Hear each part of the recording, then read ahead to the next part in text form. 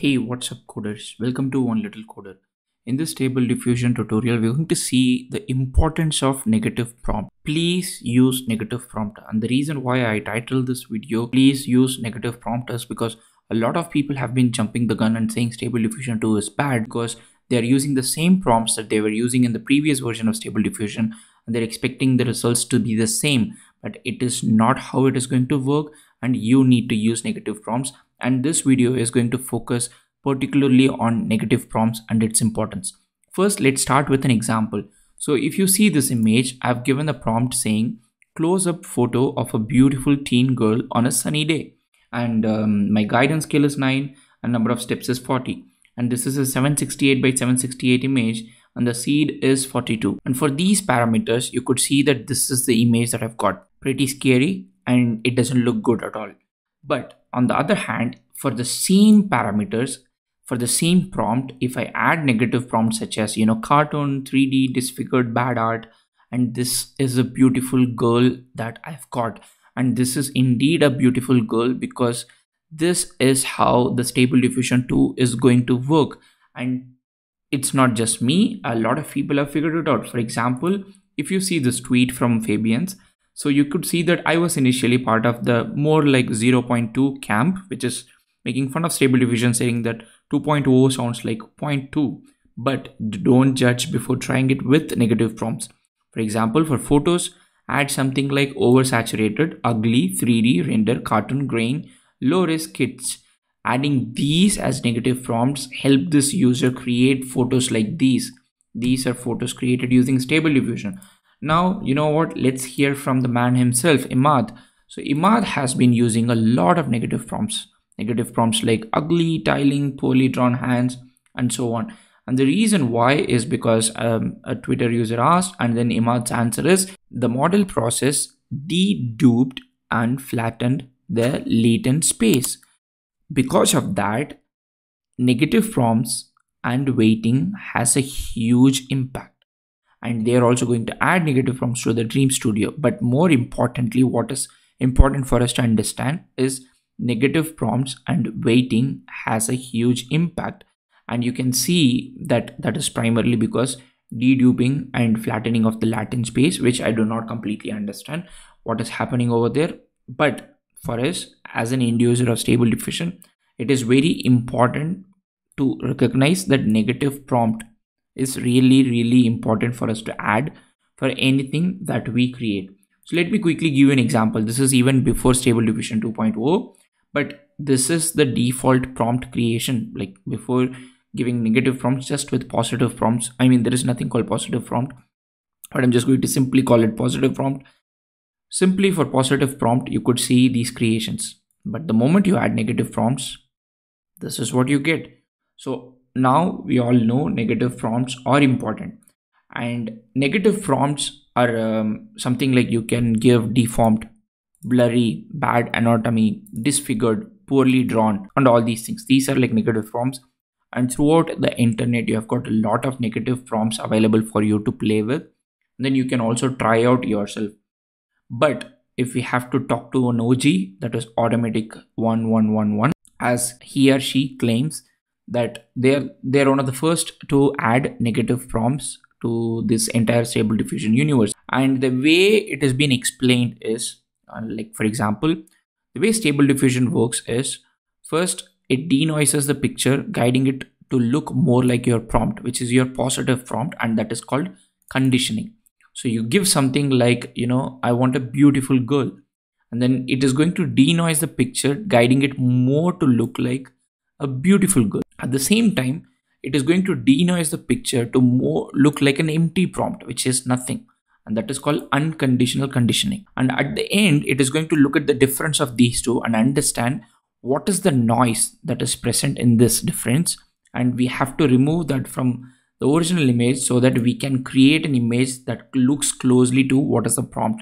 Here in this case, a castle in a forest.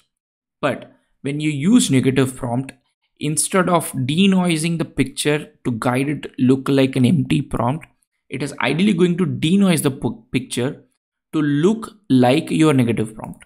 Instead of denoising the picture to look like an empty prompt, it is going to denoise the picture to look like the negative prompt that you have given, which means if your prompt says a castle in a forest and the negative prompt says a grainy and fog, so the first denoising is happening around castle in a forest. The second denoising is happening around a grainy and foggy picture. And now the difference of these two are taken and then your final picture is created. And which means your final result is going to be more towards the former, which is the positive prompt, than the latter. It's going to move sampling away from the latter, which is the negative prompt. There is a very nice example. For example, this negative prompt.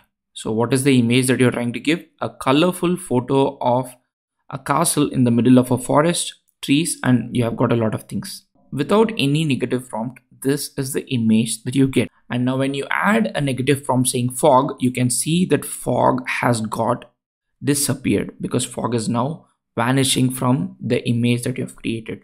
So in the latent space, when the sampling is happening, it's going to gear towards non-foggy images. When you say grainy, it's going to remove the grains of the image. You can see how the images do not look with grains.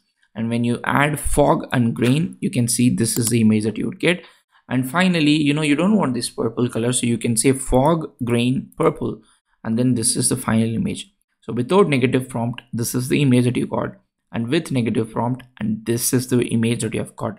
And this is been there even before Stable Diffusion 2.0.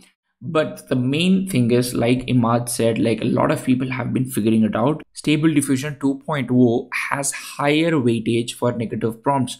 So if you do not give a negative prompt, this might be the beautiful teen girl that you would be getting. But on the other hand, if you give negative prompt, this might be the actual beautiful teen girl that you might be getting.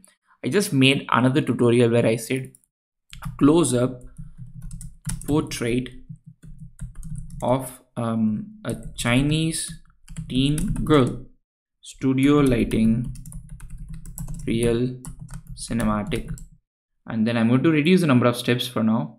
I'm going to keep it 30, and then I'm going to click generate without the negative prompt. Let me click generate without the negative prompt. It's going to take 25 seconds, but you can actually see in real time the difference and impact of negative prompt. And by this time, I can tell you that a lot of people have been literally copy pasting the prompt that they've been using before. That's not going to work for a lot of reasons. One, first of all, the encoder has changed, the clip encoder, which means the text that you are giving before is not going to directly help now. But again, like the model process itself has changed, as it seems like from what Emad has said. So negative prompts are very important. So this is what you have got: close-up portrait of a Chinese teen girl, studio lighting, real cinematic. Now I'm going to add some negative prompts here, and then I'm going to say generate. Negative prompts are not necessarily supposed to be used only in this context. Okay, you could actually literally see the huge difference. It's the same image because we have got the same settings, same seed, same guidance scale, same steps, but the kind of difference that you're getting now is huge. Because if I open this image in a new tab, you can see the attention to details. Like Stable Diffusion is known for doing, or any AI art is known for doing asymmetric eye, but you can see very good. The eyebrows are really good. I mean, it looks so perfect, and which is like partly thanks to the negative prompts that we have been using, that makes this image look really good. Because the idea here is that you are telling Stable Diffusion you don't want these images. For example, I'll give you one final example before we move forward with this, which is on a sunny day with a beautiful, or I should say a blue color car with, let me see, a blue color car, and it is going to create a nice image most likely. And now you know that there are certain essential things for a car.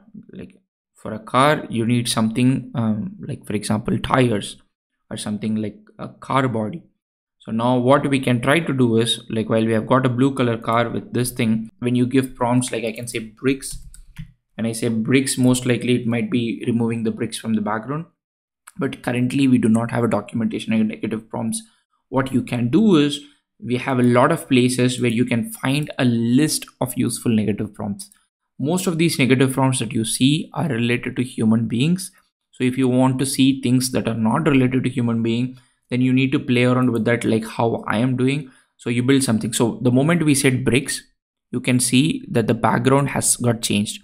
So now without putting much effort, keeping the same foreground image, you manage to remove the bricks in the background. I say road, my assumption is that it's most likely going to replace road with something else. I don't know if it can actually do it.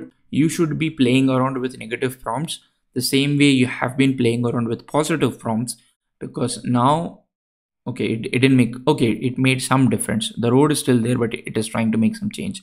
So this is how you can play with negative prompts, and that is going to help you create much better wonderful things with Stable Diffusion 2.0. And I would love to hear from you how you managed to do something with negative prompts using Stable Diffusion 2.0. If you have any questions, let me know in the comment section. Otherwise, please tag me on the pictures that you create. I would love to see that. See you in the next video.